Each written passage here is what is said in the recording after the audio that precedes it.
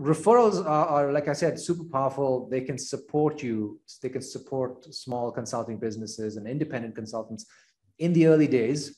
And, you know, I know a lot of consultants who are very happy with the business that referrals generate for their, with the consulting engagements that referrals generate for their business. If you're happy with the pace of the referrals that you get, and if you're happy with the kinds of engagements you get, if you're happy with the pace of growth that referrals provides your business, then by all means, continue with the referrals and do whatever you're doing, right?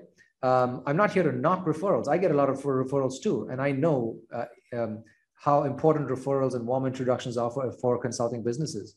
That's how I started my business, like everyone else, right? I just reached out to everybody I knew, and through that, I got a couple of referrals and I got off the ground. So if referrals are working for you, and if you're happy with the pace of referrals, then you don't have a problem with lead generation.